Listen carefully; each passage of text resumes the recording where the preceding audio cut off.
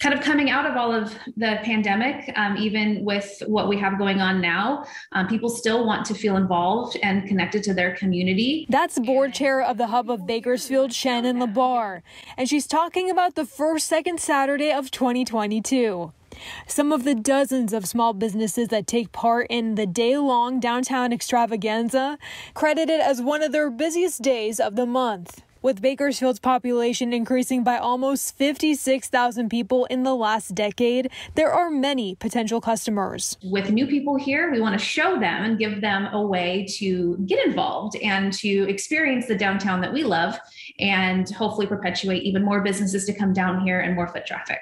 And when LaBar says foot traffic, she means it literally. As you can see, the second Saturday event is completely walkable. It takes place all in downtown Bakersfield. Now, with so many indoor and outdoor events happening all in one day, public health wants us to have fun, but do so safely. Anytime you're out in public and you're mixing with others, we're asking everyone to adhere to the state recommendations, which include that extended masking mandate that was put into place and now has been extended through February the 15th.